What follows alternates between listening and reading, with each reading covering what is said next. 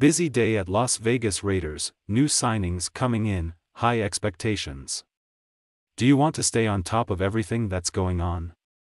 If you answered yes, it's definitely the right video. I'll keep you very well informed of the latest happenings in Raiders right now. Already leave the like here in the video and subscribe to the channel to receive our content daily. And let's get down to business. Las Vegas Raiders acquired new players during Week 2 of free agency with the departure of Darren Waller to the New York Giants. The Raiders are looking for a replacement for the tight end position. Tight end O.J. Howard, safety Jaquan Johnson and defensive end Jordan Willis.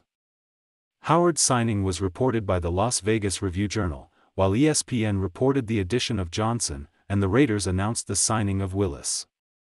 While Howard has the opportunity to start, he is unlikely to have the same impact as Waller in the passing game. Howard had just 10 receptions for Houston in 2022 and a total of 129 receptions in 6 NFL seasons. The Raiders could also bring back free agent Foster Moreau and look for a good tight end in the draft.